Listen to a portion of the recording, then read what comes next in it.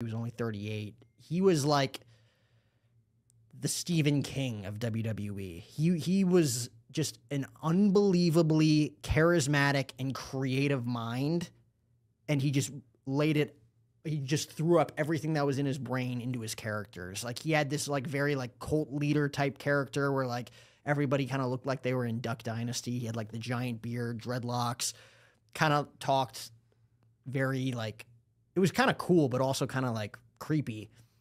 He was in like a rocking chair that would creak back and forth, like just like kind of like horror vibes. And then he went away for a year, came back, and his new gimmick was that he was kind of like this like Blues Clues, Wiggles type like talk show host where like he dressed like Mr. Rogers and he was all like happy and giddy. And they did like these vignettes, like these videos of him in what they called the Firefly Funhouse, where he had like all of these puppets with him. He was like a legit like Mr. Rogers type talk show host.